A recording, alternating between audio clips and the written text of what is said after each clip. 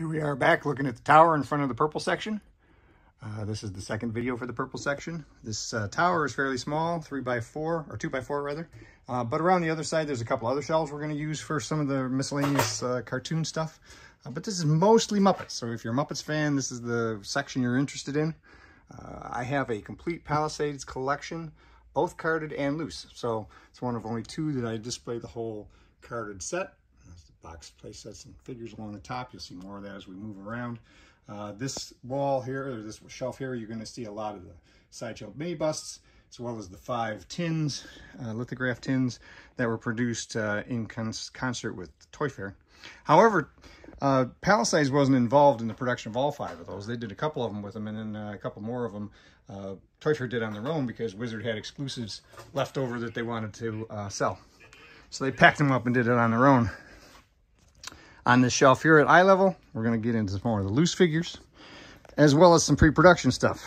So you'll see some stuff that's never produced, like stuff from Sesame Street, some hard copy, some stuff where the colors changed a bit, like on the Santa Chef, or the materials here have changed on the Dr. Teeth sign. This is a more translucent plastic.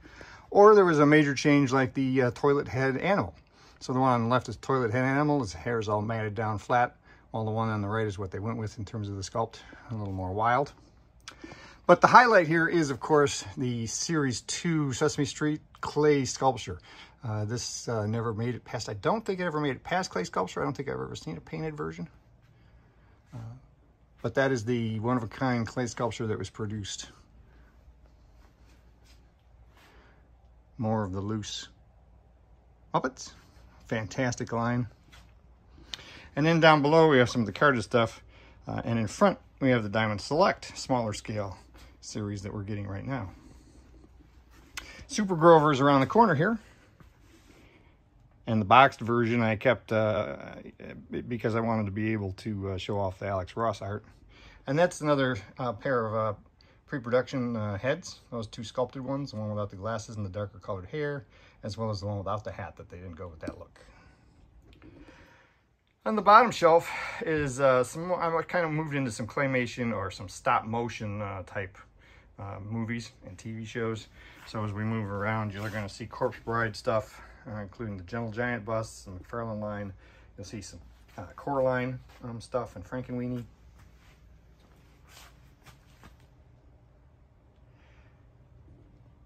There is some, I don't do a lot with the floor in this section. It's mostly storage, but there are some plush hanging down for Corpse Bride.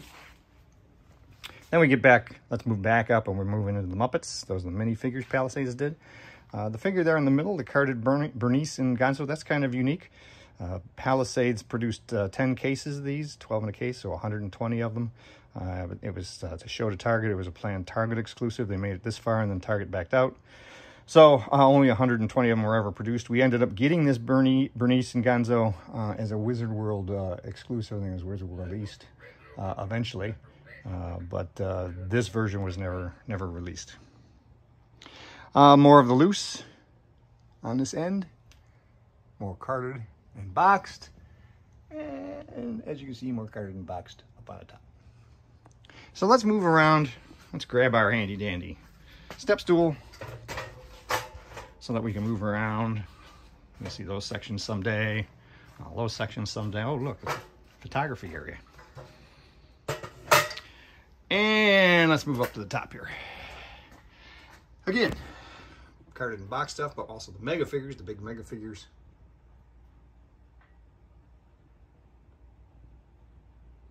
I showed you that Simpson shelf before with the games. There's the wedding set, along with more carded and box stuff.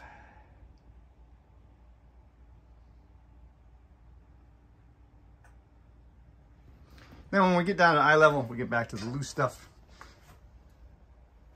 Sweetums, one of my favorite figures. And the play sets, which I love to see how different people have their setup, who they put in the play sets, what accessories they add. These are some of the best play sets ever produced for any line, especially the kitchen set there.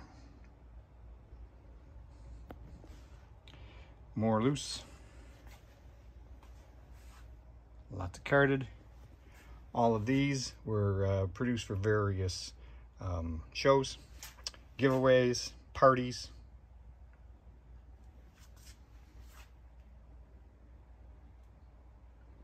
And then we get back to some stop motion, as well as a whole shelf of Scooby-Doo. And a few more odds and ends. On this side, you'll see the 5 Points Addams Family animated. Some Beavis and Butthead for more. And a couple of things on the floor that actually go really to the next section. So there you have it. Lots of Muppets. One of my favorite collections, one of my favorite lines of all time. Thanks a lot.